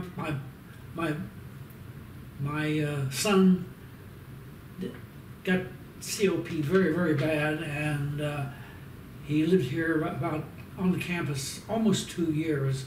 And when they opened this up, I think they opened this up in about 5 years ago, 2015, I think it was opened. He moved. When you say this, are you talking about this unit? This particular apartment, Okay. yeah. This is new, Yeah. built in about 15, I think. Okay. And he moved here, and he lived here almost 2 years before he passed away with COPD. Yeah, that's a tough disease. On your bio, I see California history at Columbia College. Yeah, of course, we moved from, we lived 13 years in Grass Valley, and we decided, well, let's try the southern line. So we moved down to a town called Sonora. It's about 100 miles due east of San Francisco. It's in the foothills, and we moved to a new house in Sonora, California. And Columbia College is Columbia's a little small town. It's a mining town. They have a college called Columbia College there. Mm-hmm. And they offered different adult education. And I'm always been kind of a history nut anyway, the Civil War and all. I enjoy that sort of thing. So I decided to take a course in California history, which was very interesting. And it was a credit course, but I wasn't interested in credit because Right. Almost like an audit, huh? So you Right. mentioned history. Do you have any long ago relatives that were in any military operations, Civil War or World War I or Spanish American War? Anybody? No, I had a cousin that you probably never heard of. He ran a Muncy corporation here. When he was in World War II, he was in the PBY squadron. He was a radioman, flew in PBYs as a radioman. He was involved in the. In fact, he was on a carrier. He was on the carrier when they launched the Tokyo Raiders. Yeah. With I had lunch with Lieutenant Colonel Richard Cole before he died. Okay. He was Jimmy Doolittle's co-pilot. Co-pilot. Okay. Well, anyway, my cousin, he was a radioman, but he was aboard that was the Hornet. Yeah. And then he transferred from there. He went back to radio school, I think it was, and then he transferred he was in the PBY squadron in the Solomons, and he flew quite a few missions in the Solomons. But anyway, when he came back out, he got out of the Navy. He and his brother-in-law opened a small business, little machine shop near downtown Springfield. But they finally developed, and he done quite well. He had a factory here in Enon, and manufactured window operation for cars.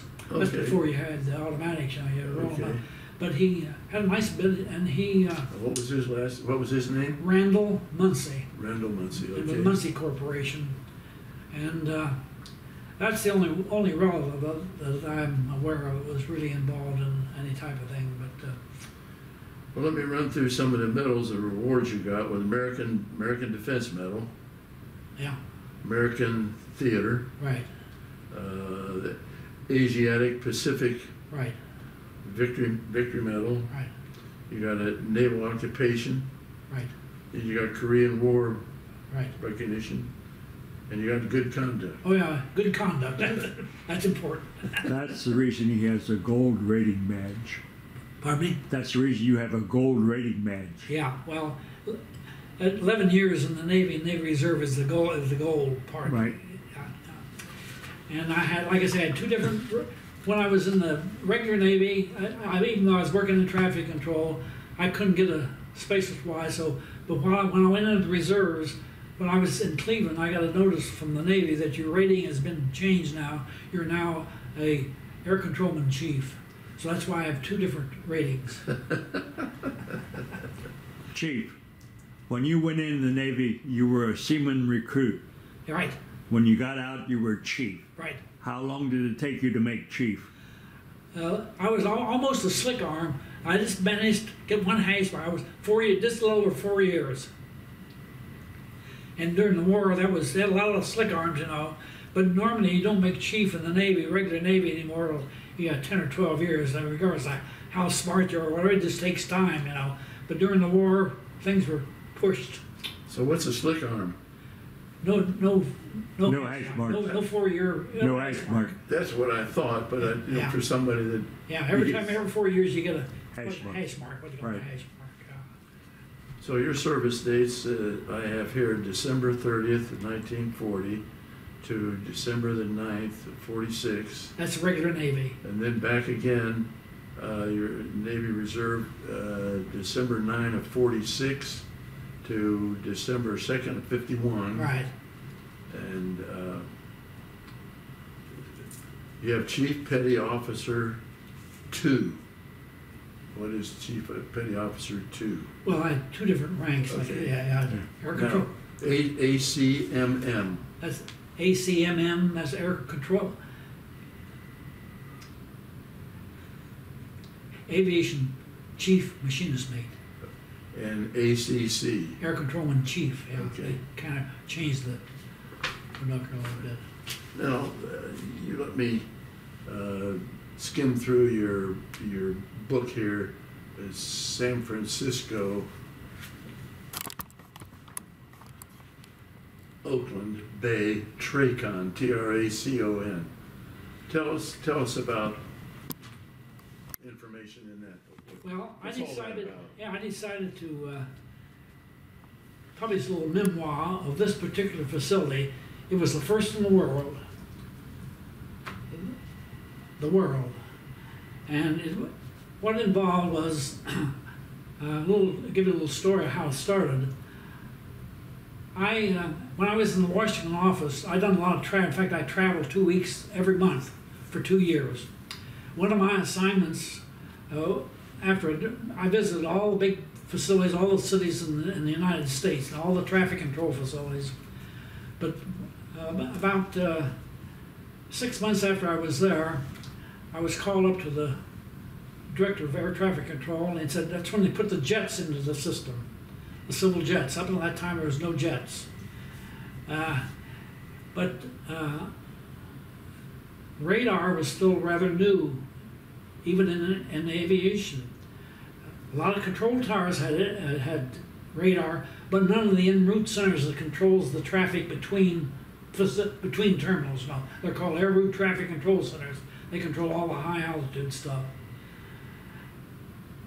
So when we when they introduced civil jets to the system, they're flying now at altitudes of 29,000 feet and above. There was no radar except for the military. Had what they call GCI units for ground control intercept for the fighters. The CAA at that time, FAA, did not have en route long range radar, so they developed a jet system based on ground navigation. They developed this jet system, but it was strictly non-radar. There was no radar covering that area. So they established the routes between the East-West Coast principally, and we detailed FAA controllers out to the GCI sites just to provide traffic information. They didn't provide any traffic control radar, but they just provided traffic information to the pilots, to the civil jets. So we went into the jet era with no radar at high altitudes, except for what I just mentioned, that we provide a kind of an advisory service. We call it bird watching. That's what it amounted to. Anyway, and this was developed between the Department of Defense and now the FAA.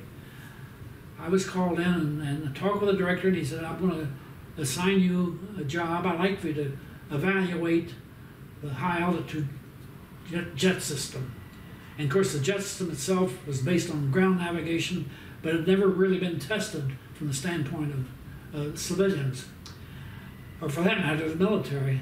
Anyway, I said, fine. So anyway, I was assigned the project, and it was on about 6 months. But my first flight, and I was, of course, an inspector. I flew the jump seat. And of course, at that time, there was only American and TWA were the only airlines that had jets when I first started, TWA and American. So I started out as an inspector flying the jump seat. Of course, you know, airline captains don't like people with a tape recorder sitting behind them. Anyway, I made my first flight from called Idlewild, then it's Kennedy Airport, but it's called Idlewild. Okay. I made my first flight from Idlewild to San Francisco. I'd been in San Francisco ground, but never flown in San Francisco. And flew into San Francisco, and was planning on coming back the next day. But I was evaluating what was going on in the civil jet structure, communications and whatever. Anyway, we landed, and it was kind of a normal thing. Well, now let me interrupt you here a minute before you land. As you're flying from Idlewild out to California, are you able to hear the communications between your plane and other planes in the I heard everything. Okay. The pilots talking back and forth, the pilots to their communication station, the pilots to the centers, so I had everything. You know, Okay. and tape recording everything. Anyway, when we landed, I went into it was American Airlines, went into their operations office to check in to take the next day back to New York in the same capacity, flying the operations guy there said, we can't go back tomorrow because one of our there was only one flight a day. He says one of our captains has to deadhead back to pick up a flight to come back, so he has the jump seat for tomorrow. So so you have to wait 2 days. Well, I had a really tight schedule, and I said, well, I can't really wait 2 days. He said, well, how about take the flight you just came in on and go back today? I said, okay. So he said about 3 hours we'll be going back. So I grabbed a quick bite and went into the operations office, met the crew, and like I say, captains aren't too pleased with FAA guys with tape recorders running around behind them. But anyway, after I explained But you explained to him why you were doing what you were doing. And he accepted the fact. In fact, he welcomed it because he didn't know much about what was going on the ground. So I took off and flew back. But everything seemed to be pretty much normal, except I had a lot of interference between ground and air. The flight, even though there weren't that many aircraft. This is early when jets were first put in the system, but there was still some interference being created, and we corrected that right away. That's one thing that we done, cleared up changing frequencies and so forth. But I'd done that for about 6 months. I got up pretty close to 150, 160 hours in the jump seat with various airlines, different routes, Boston, Philadelphia. I started flying as they expanded the structure, I kind of expanded with them and went different places. So I've done that flying for about 5 or 6 months, and anyway, that was the start of high altitude root structure, jet structure traffic. But about 6 months after I made this flight, the Western region was headquartered in Los Angeles. They were going to run what they call a formal evaluation of the San Francisco Tower itself. That's what I was involved in, inspecting towers and so forth. And they invited me to come out and be involved with the inspection of the San Francisco. I looked forward to that because I wanted to really see what was going on inside. I saw what was happening outside, but I wanted to see how the traffic was being handled in the San Francisco area. And of course, having a lot of radar experience and traffic control experience, I was really anxious to see what was going on.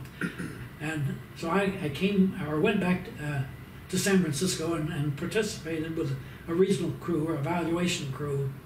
And since I was from Washington, it was their report. I was just kind of you might say, an onlooker and there for consultation, whatever. And but I spent all my time either in the cab or in the radar room watching the operation. And like I say, I was totally amazed. Not only did they have one radar facility in the Bay Area, they had 3. San Francisco, Oakland had its own, and we had a naval control at Moffett. We had 3 radar facilities within a 25-mile radius trying to handle all this traffic. And as I explained in my book, as far as I was concerned, everything was confusion. It was just a jumble, wasn't it? It was a jumble, but despite that, they were doing a good job. But it was this coordination. I said it was organized confusion as far as I was concerned. And I told the regional crew my feelings on it, and I said, which was really radical. I said, "Do you ever consider just having one radar facility in this Bay Area to coordinate all this traffic?" And that was really radical. They didn't want to hardly touch it, but as we talked more and more, they agreed to put one little paragraph in their big report about possibility of maybe having one radar facility control that whole Bay Area. Well, that was 1959. In the meantime, I was promoted and transferred. I was chief of the evaluation staff of the Asia-Pacific region, and nothing more was heard about having one radar facility, except in 1960, early 65, the 5th Air Force in Japan wanted the FAA to make a study of the Japanese Kanto Plains. It's called the Kanto Plains, the Tokyo area, because they were having a lot of problems. And the same problems that really San Francisco was having. They had a busy, Haneda was now a metropolitan airport, an international airport, and we had 5 airports all within about 15 miles of each other. They were having all kinds of problems. Over in Japan? With military. And so they asked us to come out and take a look at it. So I spent 3 months in Japan. We made a study of the Kanto Plains and got to brief the general staff and made a lot of good recommendations. It was terrible what they were doing, a lot of things they were doing. They had a lot of radar, but wasn't being used properly. But anyway, it reinforced my thinking about having one facility, radar facility, where these airports are so close together to handle the traffic. So anyway, before I went over there, I heard that the San Francisco was going to, or the Western region, I should say, was thinking about having one radar facility in the Bay Area. This is 6 years later. And the Washington office was involved with the New York office about having what they call a common IFR room to handle Newark, LaGuardia, and Idlewild, or Kennedy, because they're all very close together. Same basic problems at 3 different facilities. So I heard that the San Francisco job was going to be available, and perhaps they might go to 1 radar. So I bid on the job, and my division chief said, "You don't want to go that way. You're not back in the field." He said, "You're in, you're in the administrative area now. You don't want to go back to that." But I wanted to, because I was so enthused, involved about this particular area. So well, you saw a problem and you wanted to be in on the fixing. Absolutely. So I bid on the job, went back to San Francisco, but that was a San Francisco job, and they had not published the whole Bay Area job. And about a year later, after I'd started working towards 1 facility, I was selected to run the whole area. And that's how I got involved in the Bay TRACON. TRACON is Terminal Radar Approach Control, and we had 1 facility, but it was at Oakland, the Oakland Airport. We developed a facility to handle all 12 airports, basically. And the proposition was, a lot of people still shaking their head. That's not the way to go. Well, on a facility like that, how many air traffic controller personnel would be controlling all these flights? Well, I started with a rather small staff. We started with the 2 airports, 3 airports, I should say, Oakland, San Francisco, and the Naval Air Station Alameda, all right close together. Yeah. And then about 6 months later, we took in the South Bay, which was Moffett, I saw that in there. San Jose. They were very busy down there. So anyway, when we put it all together, we had 12 airports, 10 airports with control towers, and we had 2 radar systems, the one at Oakland and the one at Moffett. The one at San Francisco we shut down. We didn't need that because we could control that. So we developed procedures to take care. In other words, prior to that, the Oakland Center, which was feeding this Bay Area, these 3 airports, all 3 different airports, were now just feeding 1, and we could control and set up procedures to take care of the whole Bay Area. But were there still air traffic controllers at these 3 airports? And the control towers. They manned the control towers, but they did not control any of the traffic until we put them on final, Okay. after takeoff. So basically, it was 1 radar facility controlling all the airports and setting up procedures that didn't interfere with each other. Okay. And we were, in the meantime, back east, Washington office was really involved in what they call their common IFR room. And Common IFR? yeah, instrument flight rule, common Okay. IFR. But Washington office was involved with it, but we beat them by about 3 weeks. We commissioned ours 3 weeks ahead of them. But it had been 8 years from the time we made that little radical proposal, put them all in one. Yeah. So it finally developed. Government work. And it worked. We went into a procedure that really worked, and we smoothed out the flow of traffic. Everything was greatly improved. Well, let's say on a particular shift at the Oakland control, Right. radar control, how many people would be watching these screens?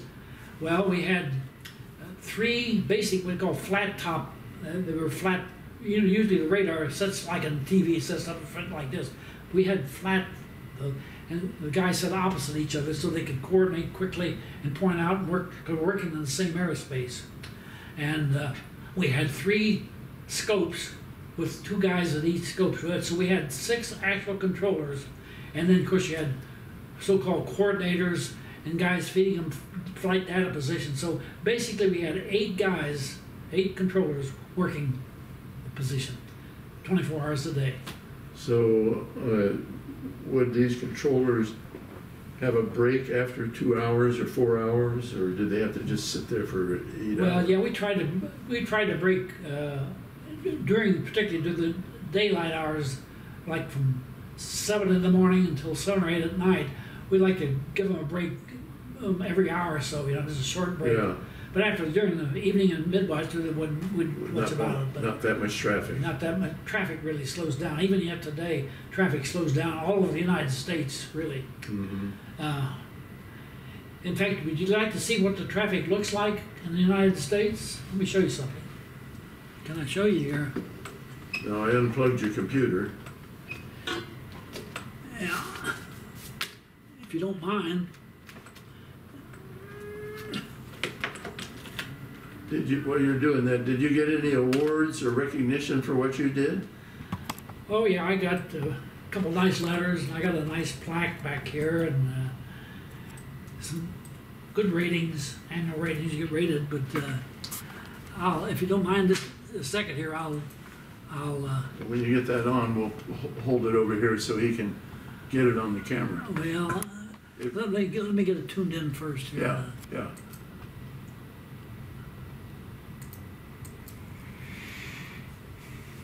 So when I came in here, you were on a walker. How's your health otherwise? Oh, I use that to get around the camp. I walk quite a bit, but I can't walk long distances. Okay. So I use because to eat now, I have it's quite a walk over to the next building over. Yeah, so.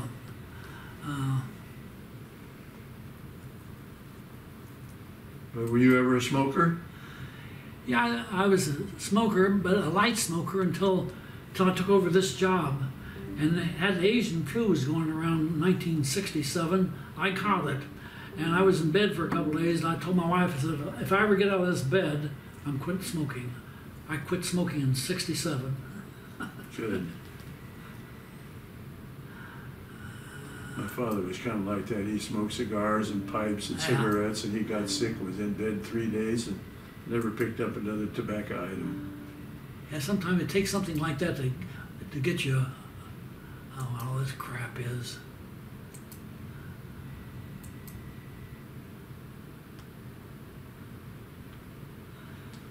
Well, that's the Bay Area. I'm gonna give you the world first. That's all the traffic in the world. At this time? At this minute? At this minute. Yeah. Can you turn it around? I don't know if you can see that, Jim. Oh, yeah. Can you see it? Mm-hmm. Okay. So that's around the world. That's all around the world. That's all the traffic. That's not a lot of little airplanes. These are all the major air carriers, military, and everything. Okay. And then we can. So you still like to play with this? Oh yeah, I sit here and run traffic all the time. I keep check on San Francisco particularly. Now I go to the Bay Area. I miss the Great Circle Route. These are all aircraft on the Great Circle Route between the U.S. and the Orient. But we're going to go to the San Francisco area here. Now you're looking at the San Francisco area there. That's 25 or 30 mile radius of San Francisco.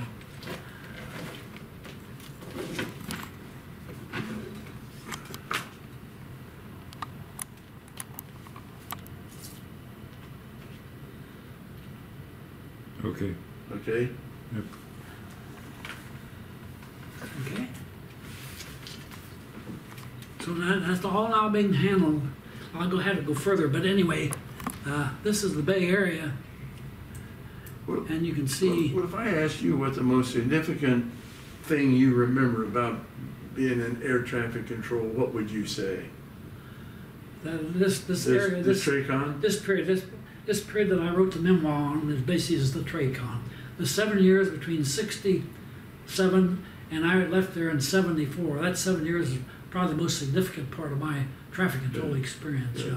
Not only administratively, but involved with planning routes and that sort of thing. Okay. But you can see here, see these airplanes, you can see them from the East Coast. They're lined up. They start getting them separated. That's just one route to coming in. They start separating those How far out is that they start separating? Well, A couple hundred miles or longer? Yeah, about 100 miles. They start making sure. Well, see, that's just one route because they got this route from Los Angeles, and the route coming from basically from the northwest part of the country, and then all the Pacific Oceanic routes. A lot of that traffic, as you can see, between not only San Francisco and but here's the. When do they start separating them as far as altitude is concerned? Well, altitude separation has been in use all the time. All the way, whenever you're in the sky, there's Right. altitude separation. Yes, there's, depending on types of aircraft and so forth, basically 1,000 feet between aircraft, basically. Okay. When we first started the jet system, it was 2,000 between jets, but 1,000 feet between conventional aircraft. And then they also have time separation and lateral separation, 3 types of separation, time, lateral, and In the modern day jets, is there any onboard system that can tell them if they're getting too close to another craft? they recently have started what they call a collision avoidance radar that they have, and they consequently have reduced a little bit of the separation that we used to employ with the jets, a high altitude structure, that's right, yes. But they do have collision avoidance radar and separation standards for it, yes. So a collision avoidance radar, is that on board each aircraft? Each aircraft, yes, Good. right. Good. So you can see, there's the Hawaiian Islands, but they're not too busy right now, but usually this is a stream between the west coast and Hawaii is just full of Yeah. airplanes. Now, some of those are blue aircraft and some are yellow or orange. What's the blue? I wish you hadn't asked that question because I don't really know what the Okay. blue means. In Okay. fact, I'm going to get a hold of Radar 24 and say, what does the blue mean? Because I really don't know. Well, look, I think we've kind of exhausted you and exhausted your topic. Whatever. Is there anything I haven't asked you about your life or your family or your career that you think somebody might be interested in? Well, no, except I've been very blessed, really, with my career. I've had an interesting career, a long career, and a great family. And I hope I remember to send you your 100th birthday cards. And I've been a Masonic member for 77 years, so I've been involved in Masonry for a long, long time. Well, thank you for your interview and thank you for your service. All right, so thank you. Okay. All right, yeah.